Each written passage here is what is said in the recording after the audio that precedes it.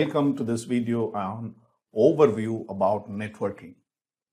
What is a network?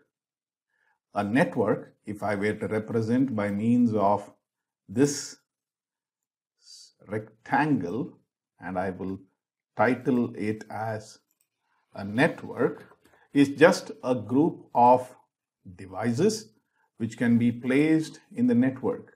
It could be a bunch of computers, which I will represent by these rectangles, or it could be other devices you have, maybe a printer or a scanner in general.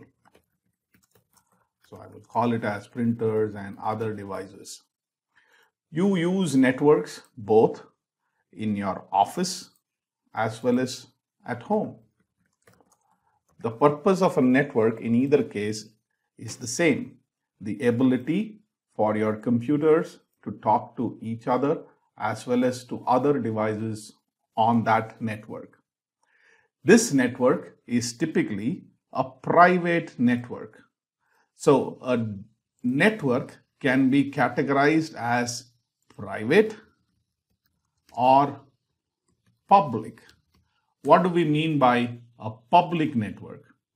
A public network is a network of computers which can access each other over the internet, whereas a private network is one that is whole and sole within that network. Outside computers cannot reach it.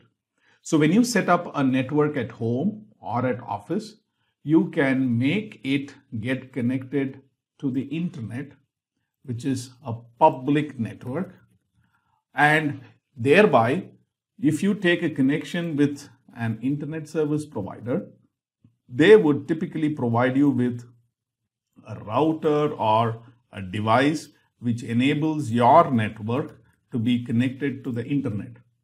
Please keep in mind, even if your router is not having connectivity to the internet, which is, there could be a problem with your ISP and thereby internet is not available, please remember that your network at home or office is still able to talk to each other. If you're at office, you are still able to use the network facility at your office, even though you are not able to connect to the internet. So the purpose of a network is to enable communication between devices within a network, and there are various components within a network which we need to understand.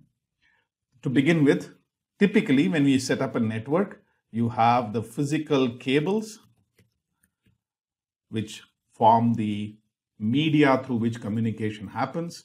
You have switches and routers which connect these devices. Further, in each device that is connected to the network, you have a network interface card. A network interface card is otherwise called as a NIC, and you can have both a wired network or a wireless network. If you have a wired network, you have a physical network interface card to which you plug in your cable. If it is a wireless network interface card, assuming you have a wireless router in place, you connect using your Wi-Fi SSID and get connected. At the end of the day, both a wired and wireless network serve the same purpose.